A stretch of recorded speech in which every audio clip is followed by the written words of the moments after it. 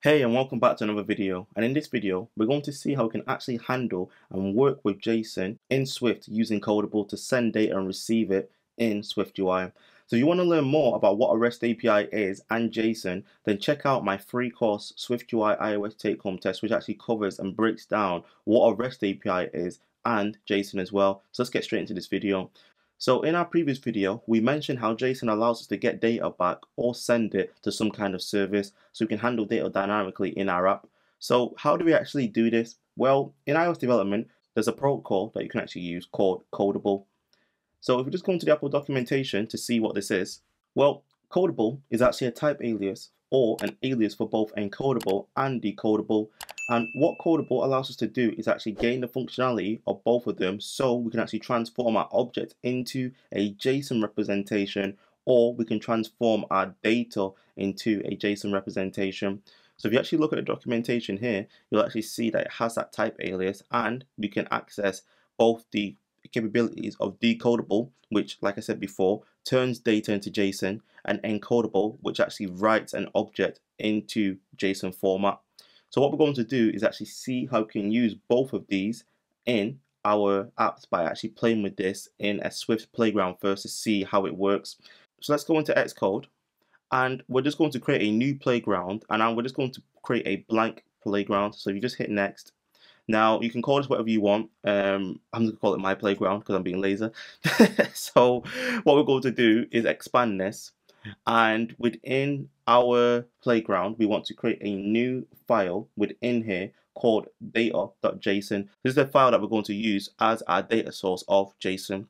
So let's go into resources, and then let's just create a new file, and then we're just going to call it, like I said, data.json. Okay, cool. So within this file, what we're going to do is just simply create a single JSON object that includes a username and a occupation. So let's do that now. So you can see that we've got a single JSON object here. We specified our keys. So our first key here is username, and that has a value of tundsdev. And our second key here is occupation, and that has a value of content creator, which is great. So now that we have a very simple JSON file, you'll notice something. So since we're actually working with JSON, we don't actually have any type of linting within this file to tell us if what we've done is wrong. So to actually help us prevent this, what we should do after we type out any of our own custom JSON is actually use a validator online to make sure that what we're actually typing is valid. So the one we're going to use is this website called Json Online Validator and Formatter, or JSON Lim. And what this will allow us to do is simply just validate that our JSON is fine.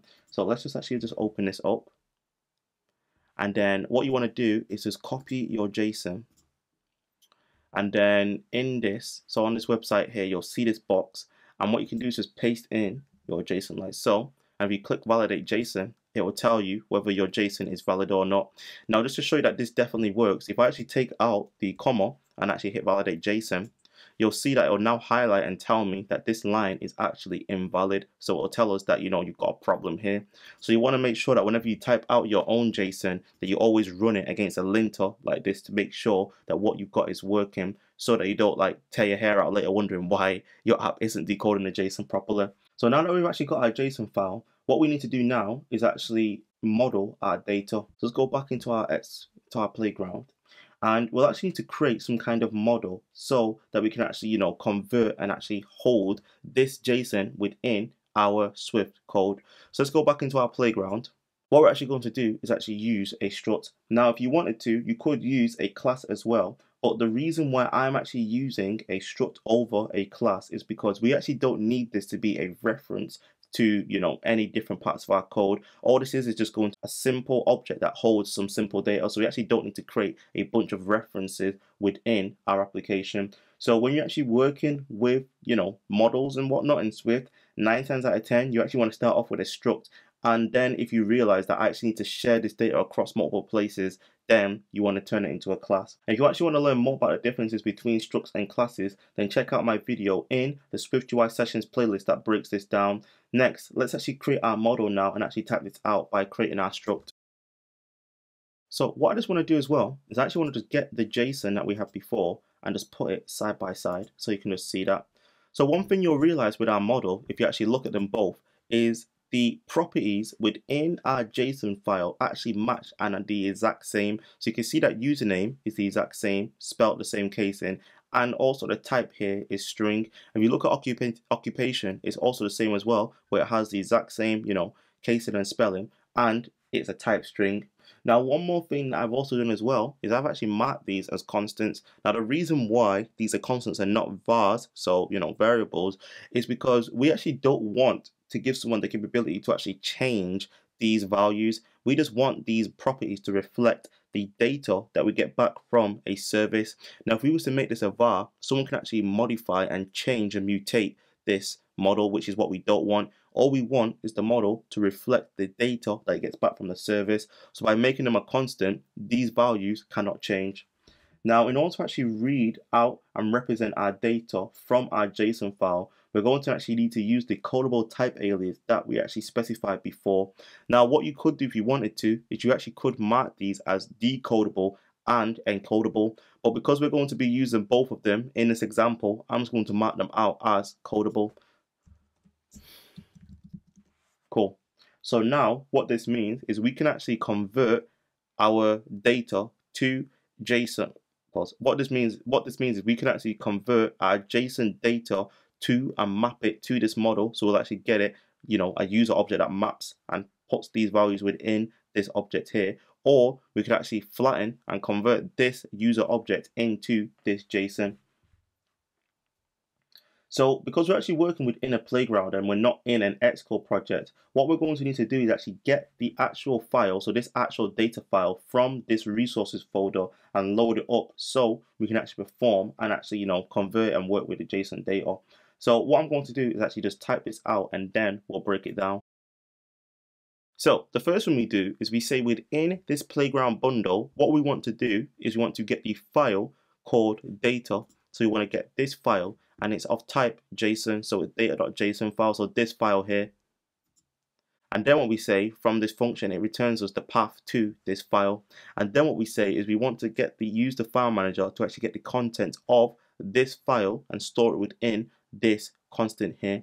Now what we're going to do is actually just run this and then just see if it actually prints to the console. So let's do this now. Cool. So now you can see that it actually prints out because it's actually able to get the data from that file. Now if I was to actually print this data to the console, it would just basically look like a bunch of codes and you wouldn't actually be able to understand what any of it meant. So the next thing we're going to do is actually decode this data and actually map it to our model. So let's do that now. So what we want to do is actually use the contents of the file and map it to our model so we can use it in our app. Now, in order to actually do this, we need to use a class called Json Decoder. And if you actually go to the Apple documentation for Json Decoder, you'll see an example of this here, where rather than using an actual, file like we've done, it's actually just got the string in line within the code and converts it to data. And you can see that it actually maps it to the model here, grocery product. So we need to copy this essentially within our code. So let's do that now. So in here, what we want to do is actually create an instance of Json Decoder. So rather than printing, we'll say let decoder is equal to Json Decoder, like so. And then after this, what we're going to say here is we're going to store this within a property called users. And then we're going to say try decoder.decode. And then we need to put the type in here. So the type that we want to map this to is user. So the reason why we use user here, .self, is because we want to say here is that get the data and map it to this type, which is just a single user, which is what our JSON object represents. Now the from here is the data. So in here we want to pass in the data which we got from the file manager. So let's pass that in here. Cool. So one thing you'll realize here is that we actually have something called a try. So this try just basically means that this decode could actually fail. It's actually possible for us to pass in JSON that actually doesn't match the model that we're telling it to map it to. So let's actually just dump this to the console. Cool. So now let's actually just run this. Sweet. Now if you actually look in the console, you'll now see that it actually maps and reads from our file and prints out the username, tundsdev, and content creator. So now we have a user object at this point that maps the data from our JSON file. So this is great, but what I actually want to do is show you what happens if there actually is a mismatch in the data, in the structure, like I said before. So let's say, for example, if the name of a parameter in your JSON changed, or there's properties that have been removed in your JSON, or you just got a completely different structure. Let's actually see what happens. So this time, let's actually go into our data, and rather than us having a single object, we'll actually add in an array of users. So we'll just copy, we'll just cut this, and then we'll create the square brackets, and then we'll just simply just paste in our JSON like so, and then we'll use a comma to separate the two. And then for our username this time, we're going to update this to be something like Bill, and then we'll change the occupation here to be something like, I don't know, ice cream man.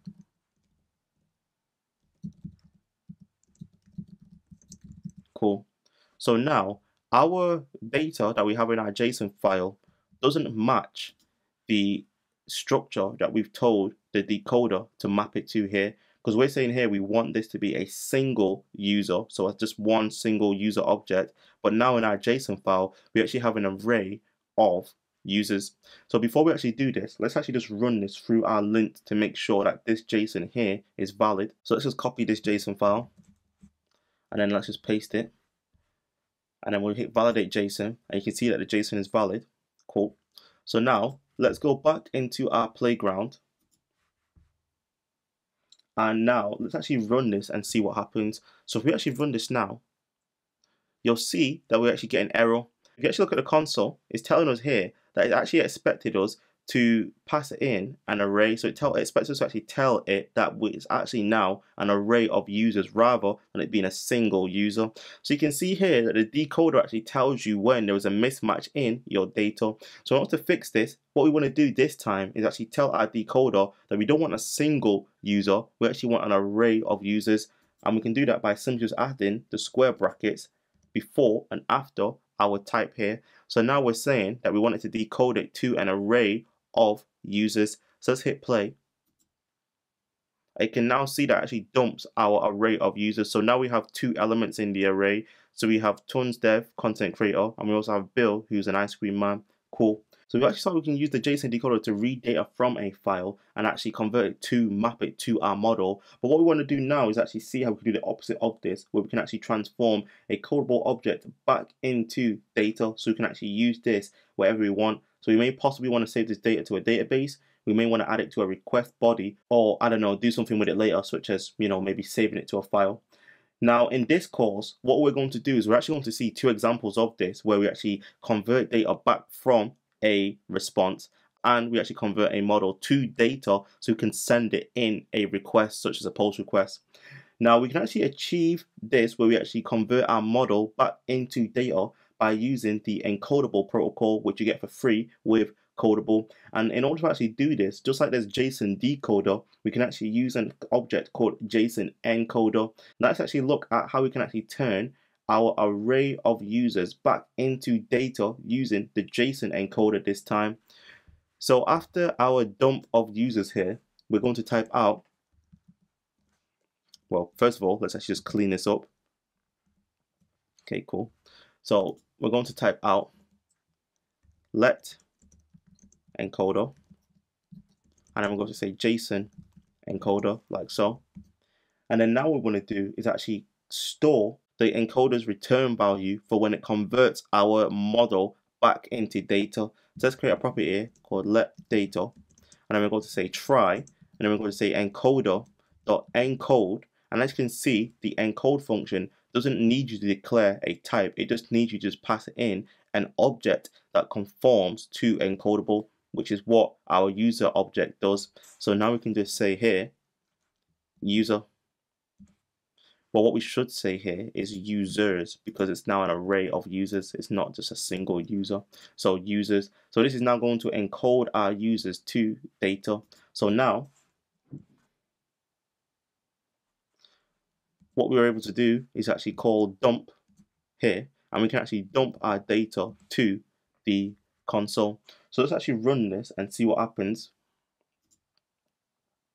So as you can see, like I said before, we can see our data, but it's actually looking, at data. So it's actually being printed out as the count size, so the size of our data. So if we actually want to see what this looks like in terms of like an actual, JSON, then we can use the string object to actually convert our data into a JSON string like encoding. So let's do that now. So what we want to do is type out string, and then within here we want to choose the option where you can actually pass in data like so. So we go pass in our data, and then the encoding that we want to use is UTF-8. Cool. So now if we actually run this, you'll see that we're actually able to view our data as the JSON string that will be sent within, our request and whatnot. So you can see here that when we look at this line, which is showing us the value of our, data, our username here, job, I can see the username as well and the occupation. So this looks all good. So as you can see, this is just a very basic example of us using Codable to help us transform JSON in our apps. In the next video, we'll actually look at how we can handle more complex JSON objects, since in your development career, you're more than likely going to have to work with big data sets that include different types of data. So if you actually enjoyed this video, I'd love to hear your feedback in the comment section below. Also as well, if you haven't already, I really appreciate it if you give this video a thumbs up, as well as subscribe to the channel and hit the notification bell to get updates for whenever I release a new video. That's everything from me. I'll catch you on a bit. Deuces.